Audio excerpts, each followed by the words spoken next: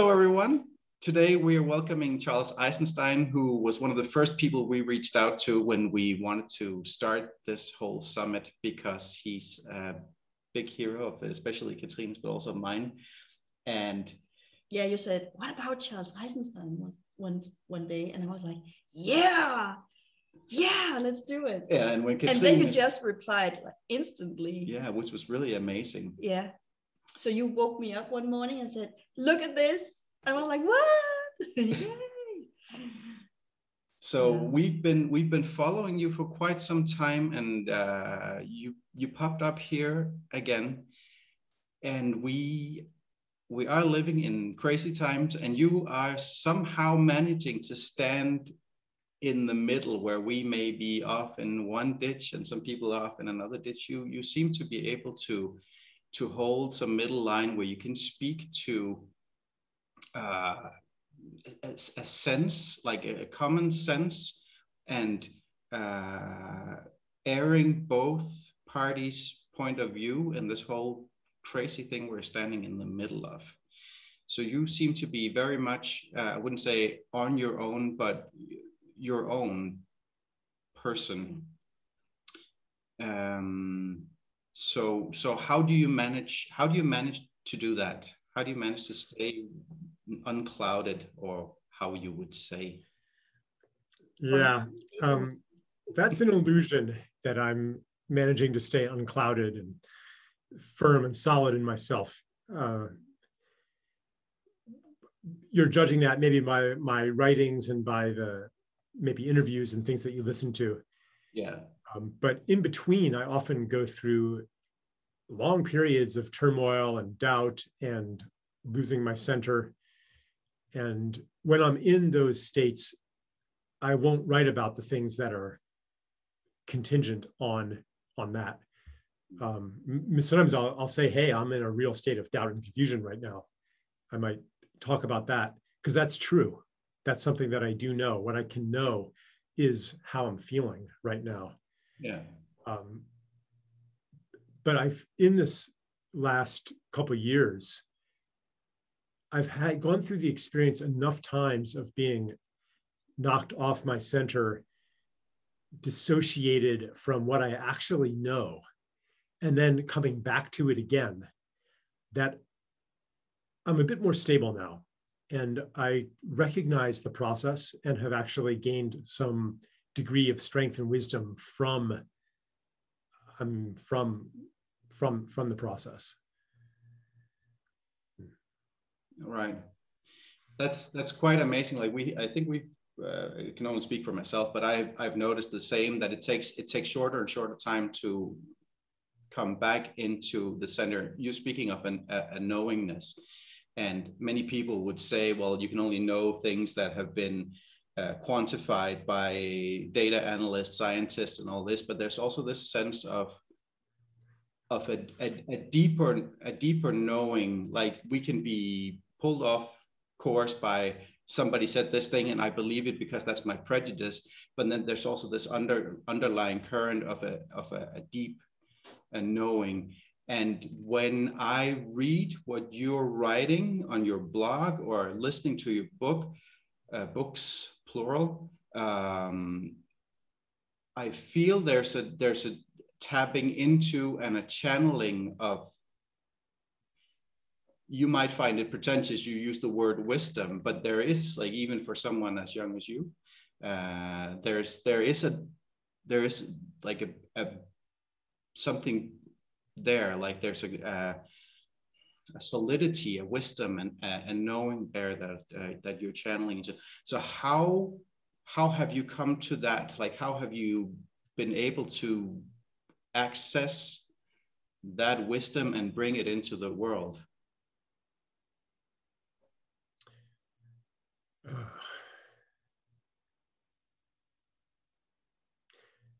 Okay, so for one thing, I'm not that young, 53 years old.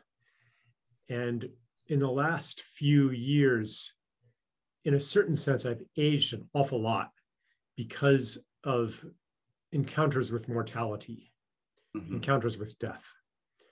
That's what makes a person wise. So to the extent that I have any wisdom, it's because of that. that's beyond mere intelligence. My mother passed last year. We were very close, and so through her terminal illness and her passing, I really came to face some things. I think this is true of anybody whose mother passes. Yeah. And the main thing is, like, the realization really sinks in that, wow, that's going to happen to me too. Together with, I guess, the overall heightened awareness or even phobia of death in society during the COVID era, and then also health problems that I had experienced. And there's more, but basically many situations, many conditions converged to make me face mortality and thereby be much less in a state of delusion. Because the biggest delusion that is especially prominent in modern societies is the idea that you're not going to die, that you're somehow immortal. This manifests as the fetish for youth. You know how youth is displayed in advertising. It's the euphemisms for death that we don't actually say death. It's the funeral industry, which keeps corpses sequestered from society. It's a medical system that tries to postpone death at any cost. It's the distancing of us from the death of plants and animals that contribute to our food. I mean, so many ways. The whole distancing from nature, we just don't see that death is a part of life. So this primary delusion of modernity keeps us all in the dark. And that's why when people get older and it becomes harder to maintain that illusion, that they become wise. Wise meaning it's kind of silly to do stuff just for yourself anymore, because there isn't going to be a self pretty soon, you know? And so what actually is valuable then? It's what you put into the world. So that's like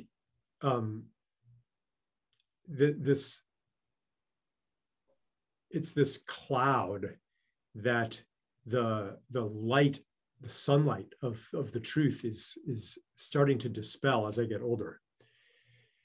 And sometimes, you know, people gain this wisdom much earlier if they have a near-death experience or if they have a close brush with death. And what do you feel then? You feel grateful. Like, that's another part of it. Greater gratitude for life, recognition of the preciousness of life. So I'm not sure how this translates into my work, into my writings and things like that. I mean, after all, the books, you know, my books were all written before all this happened. I guess another thing that brings wisdom is failure, which is a kind of a death also. The disintegration of your hopes and ambitions and expectations of life. Yeah. That's the truth. So I've you know, had That's that. what hurts, right? Yeah. That's what hurts. Yeah. And trauma. Yeah.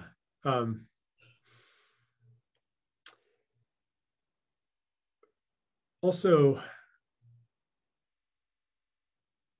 I don't know. I mean, I'm not sure how much, like, none of this is going to be a how, actually. And your question was framed as a how.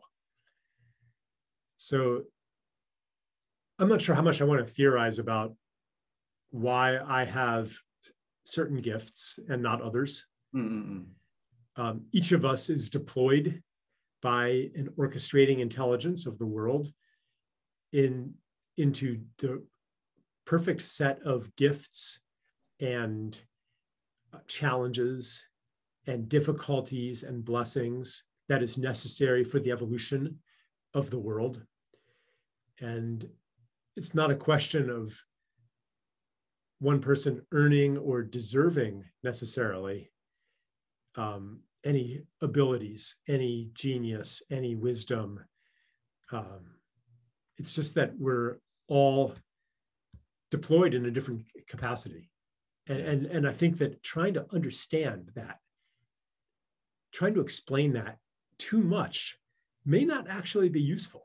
And there's a kind of an implicit devaluing of some roles and valorizing of other roles when we say, well, how can I be more like so-and-so? How do they do it? Not that there isn't something to learn from, a great footballer or a great musician or, a great scientist. As long as we don't assume that they are more important than any other person. Because I think, we have something to learn from a great scientist, a great athlete, a great singer, but we also have something to learn from an amazing grandmother, an amazing daycare worker, an amazing farmer. Like these people who are not celebrated in the world and who our modern logic of scale, the industrial logic of scale, casts as less important. Because after all, they're only doing a small thing. And what about the big things? How do I be like that? So I would say like maybe more like, how do I be like, my grandmother, who was had so much love, and so, I guess I just really long-winded way maybe of saying, I'm a little bit uncomfortable with the question because, and I'm not just being modest here, oh, let's not talk about how great I am.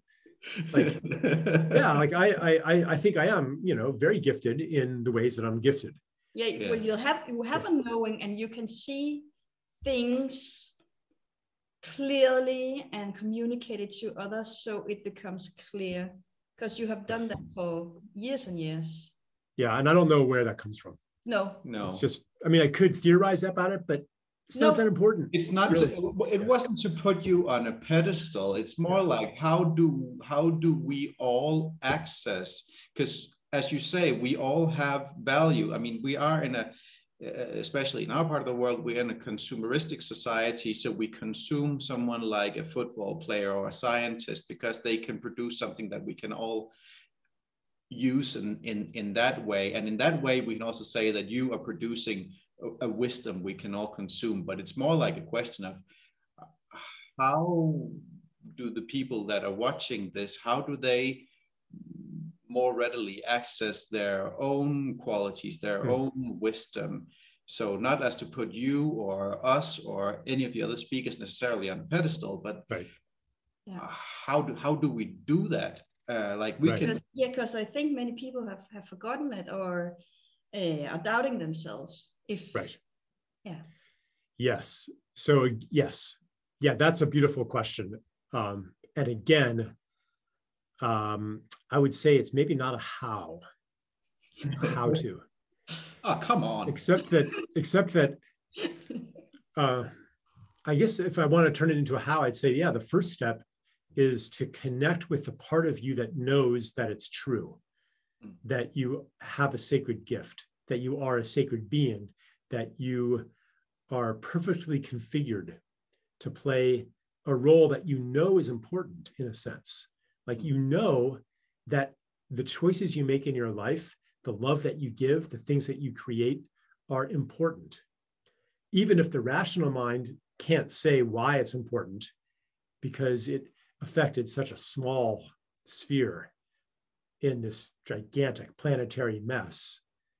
The mind can't make sense of it, but part of you knows that even the time that, maybe your mother passed and maybe you were holding her hand and maybe that was a great comfort to her.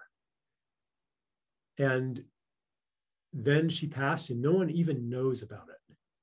It doesn't inspire anybody. It didn't change her because she died. She didn't go forth and do great things because of that.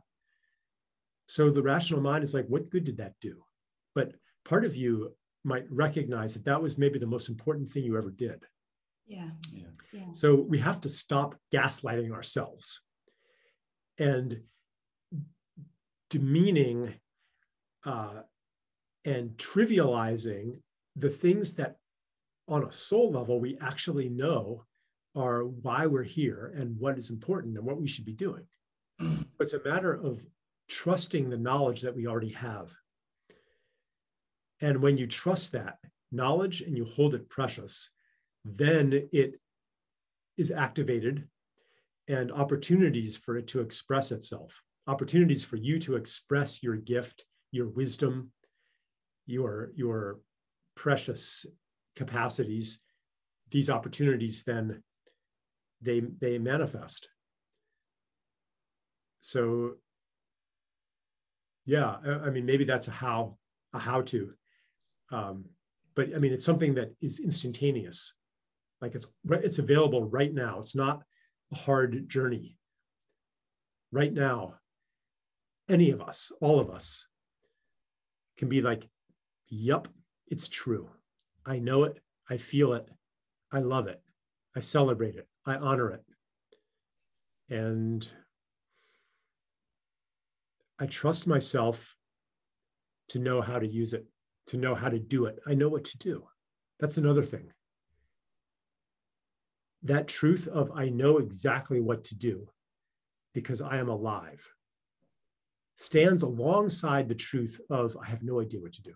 Yeah. On a mental level, we have no idea what to do.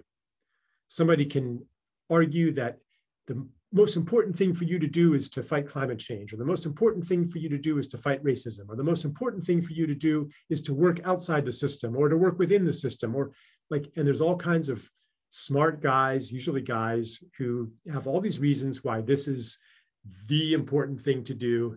But then somebody else, another smart guy, comes and says, no, here's what should be done and here's how to do it. And I don't know. That's the I don't know what to do. Yeah. I know that place. Yeah. Yeah. But on the other hand, you know what to do. Just like my dog knows exactly what to do to be a dog. But also those smart guys, they are external experts, like, and we need to, like, at least that's true for me, tune in to ourselves and what you like. The title of your book, like what our hearts tell us. Our hearts, yes. Yes. So that one of those experts may be saying the right thing for you, but you have to check in with your heart and see, is that the right thing for me? Right. Yeah. I mean, that capacity of that kind of intelligence, it's got its purpose here too. The guys who can design things, and make plans and design buildings and systems and technology, like that's a beautiful capacity. Earlier, you mentioned this idea that valid knowledge is the data that has been peer reviewed and vetted, and okay, I'm not going to discard that as useful, but at some point you have to decide, do I accept that data? Yes. Do I accept this person's plan or that person's plan? And how do you make that choice? Then it comes down to the heart. And today, that's an especially important trust to have, because the information environment is so conflictual now. Yes. You can go down any rabbit hole, and each one, it's like these separate reality bubbles. Yes. Like, how do you choose? How do you even, like, here's this data, here's this study. Well, how do you know that how do you know that the researchers were of high integrity? I mean, there's all these whistleblowers coming out now. Oh, this data was suppressed. This was manipulated. Whistleblowers. Like, how do you know? We're right now. This is the kind of initiation that we're in right now. We're being forced, almost, as our stories fall apart, as our meaning and sense of the world falls apart. We're entering this like bewilderment where we're left with almost nothing else but to fall back on, what do I know in my body for real? Yeah.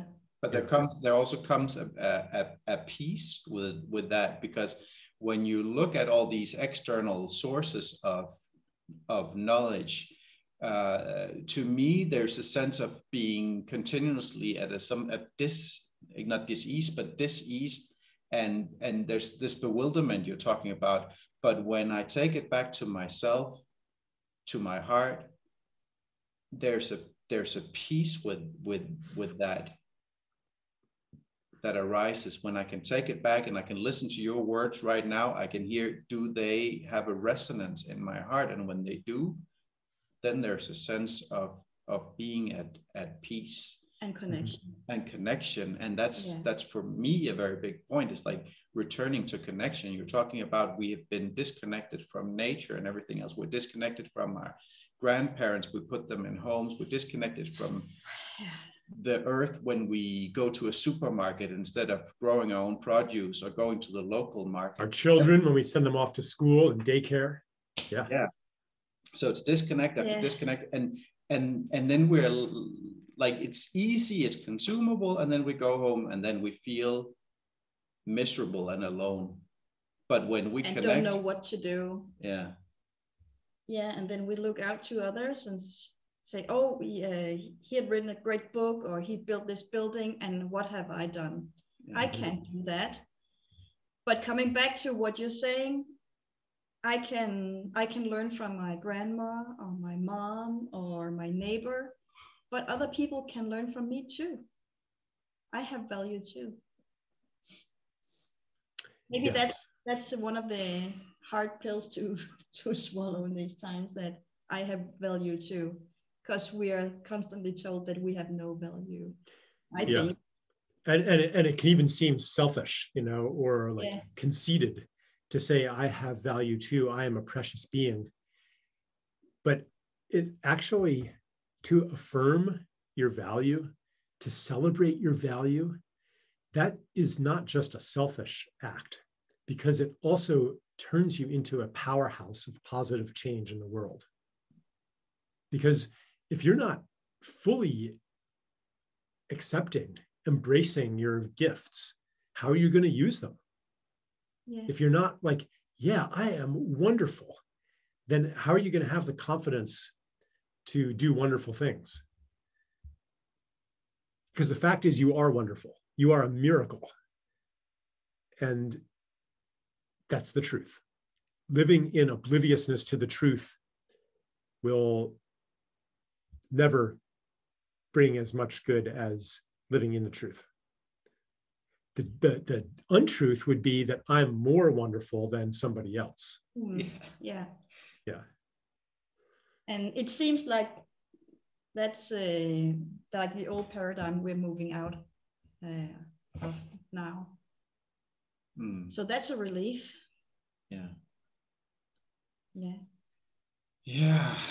Exciting times. Exciting times indeed. And we're so happy that you are here to write about them and speak about them in a way that is that many people can hear it, actually. That people can hear it, that resonates with our hearts. I mean, we are so thankful that you are here in the world with us. Yeah. Well, thank you. And it's also the other way around, that because there are people to hear, I become their antenna and the mouthpiece that speaks what's in their hearts. So it's that's another thing I would say about wisdom. It's a collective function. The village elder, the tribal elder, is wise as a function of the relationship to the village or to the tribe. And if they're not held in that respect, then for all practical purposes, their wisdom doesn't even exist. So here's a more general application of that. If you practice seeing everybody as a wise, wonderful, amazing being, then they become that in your relationship. One time I was holding a retreat, I've done this a few times actually, where I divided the group in half, and I had half of them wait in the room in a chair with an empty chair in front of it. So there was like these little pairs of chairs around the room, and I'm like, okay, you guys are the gurus. And the other people, they go on a little journey, they come back and they sit before the guru and they ask questions. And I told them, hold in your mind that the person you are going to sit in front of is an enlightened being that will speak wisdom to you. Stand in that story, hold them in that. And to the gurus, I say, know that you have access to any information that is required in this moment. Hold that of yourself. And so then the people came back in and they had a session with the guru, and like, I mean, it was amazing, the wisdom that was available. Like, people were in tears. So just to say that this is a function, a capacity that is in every person and can be accessed in the right circumstances. And the right circumstances include how others are holding you and how you hold yourself. Yeah. That's beautiful. Yeah, I like that. Yeah, it's very beautiful. It's Yeah. very congruent. Like I got that picture the other day that we're all walking antennae in channeling in light into this darkness that we're in right now. But each and every one of us, as we open up, we help, like we are stem cells within a cancer cell that is healing it from the inside just by us allowing all this to come through. So hey, thanks for watching.